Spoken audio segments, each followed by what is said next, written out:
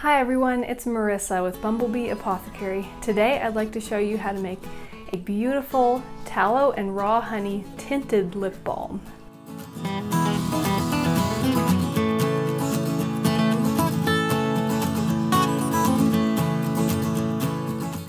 So by the end of this video, you'll know how to make this beautiful tinted lip balm in a wonderful color that looks good on just about everybody, I think, and includes the incredible ingredients of 100% grass-fed tallow and raw honey, and then the essential oils of your choice. I have another recipe on my channel here where I show how to make just a plain grass-fed tallow and raw honey lip balm with essential oils, or you can leave essential oils out, it's up to you.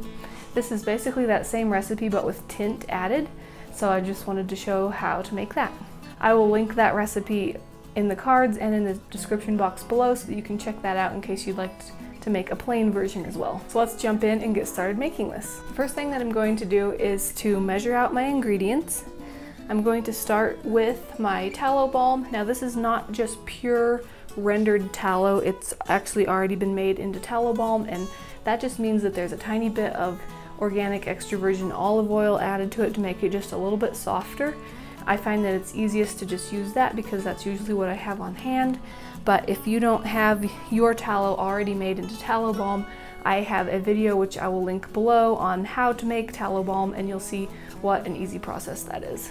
So I'm going to start by measuring 5 tablespoons of my melted tallow balm into my glass heat-safe pitcher.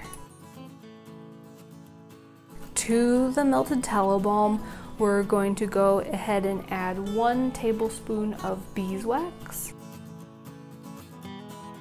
And then what we're going to need to do is to let these ingredients heat up so that the beeswax can melt and completely combine with the tallow balm. So I'm going to add these to a double boiler that I have,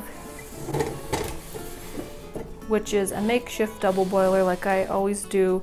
It's a pan with water in it with a cloth under the glass pitcher. And I'm going to heat this up on about medium-high heat until the beeswax is completely melted. Alright, so we are ready for the next step in our tinted lip balm recipe. The tallow is all completely melted and the beeswax is melted with it, and both are combined very well. So the next thing that we're going to be doing is to add the honey. So I'm going to add 2 tablespoons of organic raw honey.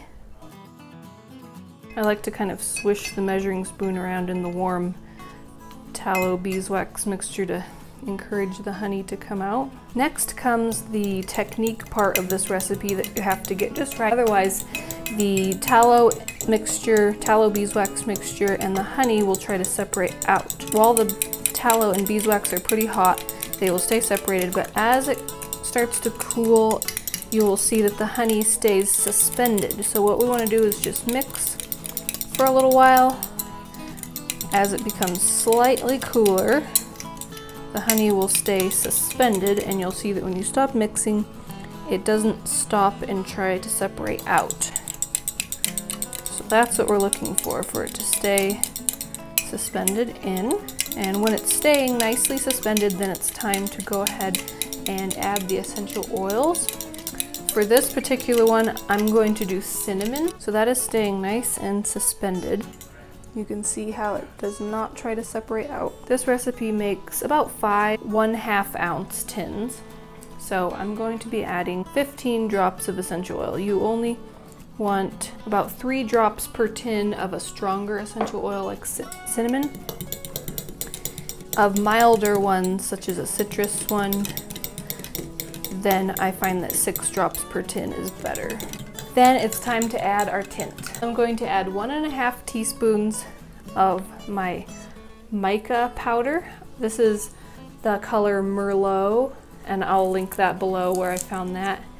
But I was really happy with it. It's a nice warm color in a lip balm, and I just thought it was the perfect color to add some tint for a pretty natural looking lip balm, but still noticeable. Like it definitely adds color. but it's a really lovely shade. And then we just want to stir thoroughly so that that gets distributed evenly. Once you're happy with it being very well mixed, it's time to go ahead and pour it into our tins. Once I have it into the tins, I like to go stick them in the freezer right away. That way they can solidify very quickly without anything having a chance to settle or separate out. Okay, so now they're all solidified and ready to go.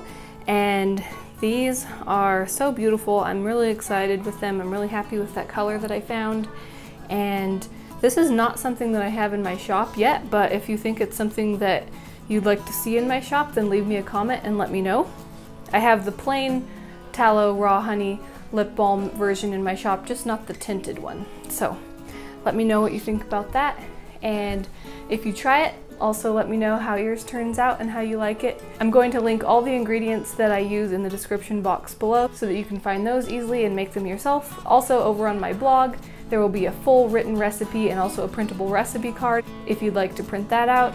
I also have a free ebook that is DIY organic skincare recipes, and I will put a link in the description box below where you can grab that, but there's several different things that you can make in there: toothpaste, deodorant, sunscreen, things like that. And so I will put a link to that if you want to grab that ebook for yourself. If you like this video, give it a thumbs up. If you're new to my channel, please hit the subscribe button.